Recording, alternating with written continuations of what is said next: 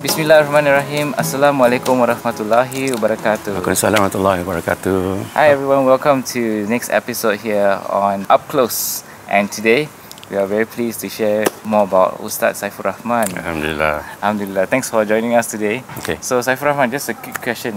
Curious, what is your hobby like on the side? Do you do any hobbies? Now? Yeah. Nowadays, my hobby, I live a little bit of a sedentary lifestyle. I like to read, watch movies, essentially read and think a little bit more than when I was younger. Yeah. So besides that, do you do like any other things like sports? So when I was younger, I used to do a lot of sports. When I was in high school, I was in the school swimming team. I was also playing tennis and squash. And then as I grew older in college, I was doing 2.4, that running thing. But in my adult years, I picked up MMA. MMA? Yeah, I was doing jiu-jitsu, kickboxing and boxing. And my strength is actually kickboxing. Wow, I can't imagine you having that skill set. We need to be strong. You learn it to, I remember you did, is it for US? You traveled to US? Or yeah, so the history to this is, I thought before I moved to the US for my studies, I wanted to make sure that I can defend myself just in case, anything happens. You watch movies and you see things happening, especially someone who's brown, in a white country. So I went to the gym, got an instructor who was a fighter, really took competition and all that. So I pick up these sports. Eventually, I do this about 5 to 6 days a week. Wow. And I actually went for competitions with it. Wow. Yeah. And you win most of the competition or what? I didn't go into much competition though, actually, because it was just like for fun. But for for the statistics, I win about 70%.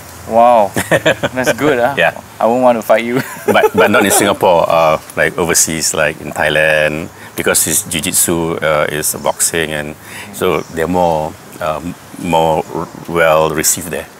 Okay, so given that you're also a religious teacher, right? I'm curious, like how far is this skill set to an extent of Islam, Yeah, so I think it's important because as a well-rounded Muslim, you need to have a holistic lifestyle, not just to stay at home and just perform ibadah. You see the Prophet ﷺ used to like archery, horse riding, swimming. So this gives you an indication that there are physical activities that's involved. And also you must take into account that when people were comparing their lifestyles, like they were fighting in Badr, Uhud, and all these battles, and they were always on guard.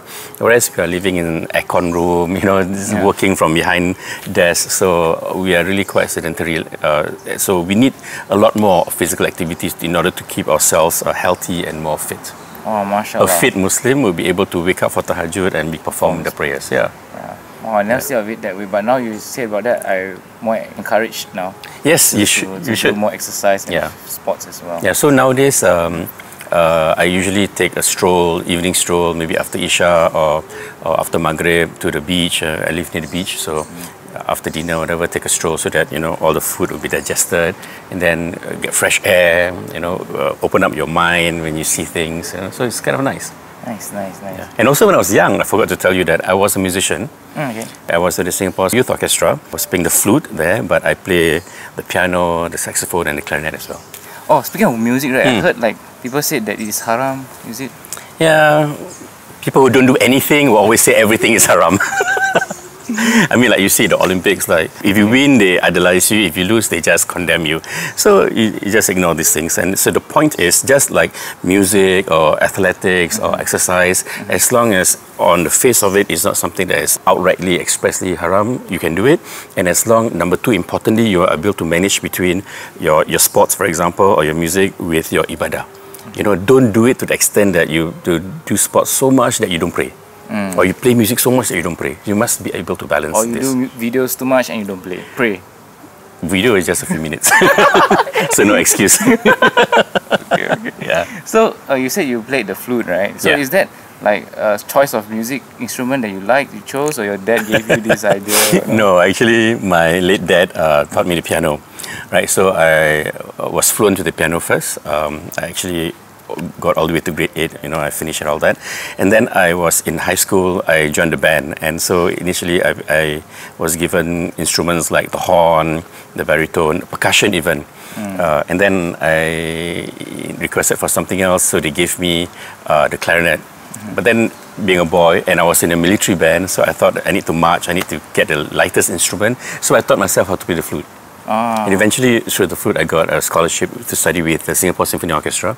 Wow. And then when you go marching, I become more lazy. I choose to play the piccolo, the smallest one, and the lightest one, so I can, you know, survive longer. But that means you can read musical scores very well also, because you can use it if you I finished grade 8. Yeah, so all the way, that's the last kind of test. Wow, powerful. Awesome. Inshallah, we can hear you play a music instrument one day. One day, inshallah, yes. You've heard me play it before. Yes. I only played the guitar. That's the only instrument that my dad taught me. You know. But that's one thing that I cannot play. I don't know why. I should be able to play that. Syok sendiri, you know, play the guitar, but I can't. Go corner lepak. Okay. Yeah, okay. Then, so I'm curious now, why would you like to do all these videos with us, you know? Is there like a reason for doing it? What inspired you to do it? I think one thing is, I think there's a lack of, in our region, there's a lack of Islamic instructions in proper English. Okay. Right? Usually, even if it's in English, it's always translated from Malay. So it doesn't make sense to an English-speaking person. So I thought that component of the Islamic studies is lacking.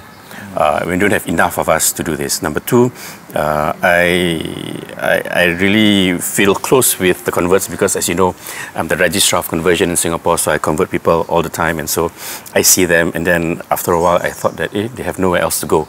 So, and then since you're doing this, and I wanted to give you my support, and you know, and it's not only localized to a certain country or a certain region, but you know, as you can see, our viewers are from all over the world. So, it could be a source where we can galvanize all the Muslims together under the banner of Allah, of Islam, right? And so it's also as a form of support, and I like what you guys are doing. It's a good da'wah, and I thought, why not? Thank you so much. And also, just like you, to leave a legacy behind. Like maybe down the road when I'm on my sick bed or deathbed, what have I done in my life? And you know, when I look at these videos, like, mashallah, okay, at least I've done something good. If not a lot, but at least a bit. Yeah. Inshallah. MashaAllah, you're in line with this. I thought also as well. Legacy behind. Yeah. So in terms of the pandemic, has it impacted you also in terms of the pandemic? Generally, unlike the kind of persona that you've seen me, I'm actually a very introverted person. I don't really go out very much. I don't hang out. So in terms of that social gathering aspect, I'm not really impacted so much. But I used to be in a traveling business, and that business is not able to carry through because of this pandemic situation all over the world, and the borders are being closed. So in a way, it has impacted me in my lifestyle, and my work has changed. But in many ways, I think it can be churned out to be something positive. MashaAllah. Yeah. So what's your advice to people, you know, who are like going through this like pandemic at this moment? So a lot of people are suffering during this period, you know, economically, you know, their jobs and all that. That I can't help. But a lot of us are going through some mental pressures and emotional issues because they're cooped up at home.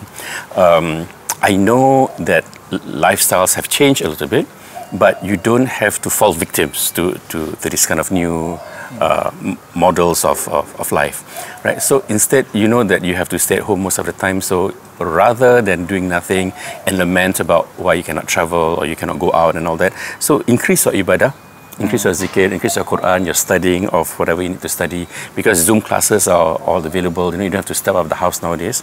So increase that component, increase your intimacy with Allah, because you cannot go out anywhere. So make your days productive, even though you're inside. So it will keep you away from being sad or being moody. MashaAllah. Yeah. So why should anybody listen to you in our videos? You don't have to listen to me. But if you do listen to me, and if you want to listen to me, alhamdulillah, may Allah increase both yours and my knowledge in Islam, in our path towards God. And so inshallah, Allah blesses it, and then, you know, it'll be a smoother journey for us to reach Him. if you find there are better alternatives out there that you can relate to, then by all means go ahead, because searching knowledge is not limited to people, right? But if you do participate in our activities, you'll see that we have constructed a 2-year syllabus. Our topics are actually incremental in its approach, from a very small thing to a worldview thing, you know. So you can see the progression, inshallah, if you do follow us in our Shaherald Night life. Inshallah. Mashallah. Yeah. So, we are coming to the end of this episode. Just want to share one inspiring message you have for everyone here on the TV now watching. Wow. Okay, so number one, I think what is most important is that you don't give up. No matter what your condition is, everybody is going through some form of tribulation and challenge in life, but the mark of a person of faith is he always gets up whenever he falls. And always take the positive out of a negative situation. Like for example, during the pandemic, we all like cook up at home. So if you're cooked up at home, then what do you do in the alternative? So be prepared to always change and adapt. Thirdly, whatever you do, always strive to acquire peace with Allah and with yourself. And whatever you do, we in line that make sure that the Prophet ﷺ will be pleased with us and will be proud of us, inshallah. Inshallah. MashaAllah, what an inspiring message you have for us, Saif-ur-Rahman. So I hope today you guys have enjoyed the episode. Saif-ur-Rahman share a bit about his backstory, and we hope to see more of other things that he has to share with us. Inshallah. Inshallah. So thanks for tuning in tonight, and inshallah we'll see you in the next episode. Assalamualaikum. Assalam.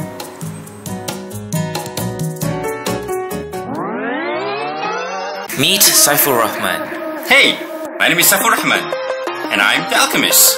Saif-ur-Rahman was an international Fulbright scholar of law and religious studies, specializing in Judaism, Christianity and Islam. Previously, he was from the Faculty of Law and obtained his LLB honours from the National University of Singapore. My training has opened up my mind about the world and other belief systems. He was a managing partner and practicing lawyer of a law firm and was a court manager of the Sharia Court of Singapore.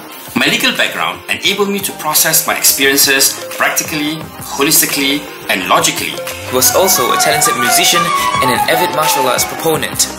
He loves writing, traveling, and inspiring people. Today, not only does he host classes and seminars, he takes his students on heritage tours across the world. Through traveling, I hope to impart practical rather than theoretical knowledge, life lessons, and develop personal spirituality. Beyond the classroom setting, traveling also opens up minds to contextualize what students learn and gives them realistic perspectives. Hence, the importance of holistic travel with a difference. Saif-ur-Rahman is well respected by many, and over the years, many were inspired by the beauty of Islam through him. In fact, many have embraced Islam through his guidance. Saif-ur-Rahman has changed and inspired the lives of many. While he has helped open up minds for those who have followed him, he now hopes to inspire you. Oops! More than 1 minute! That's our story. See you next week.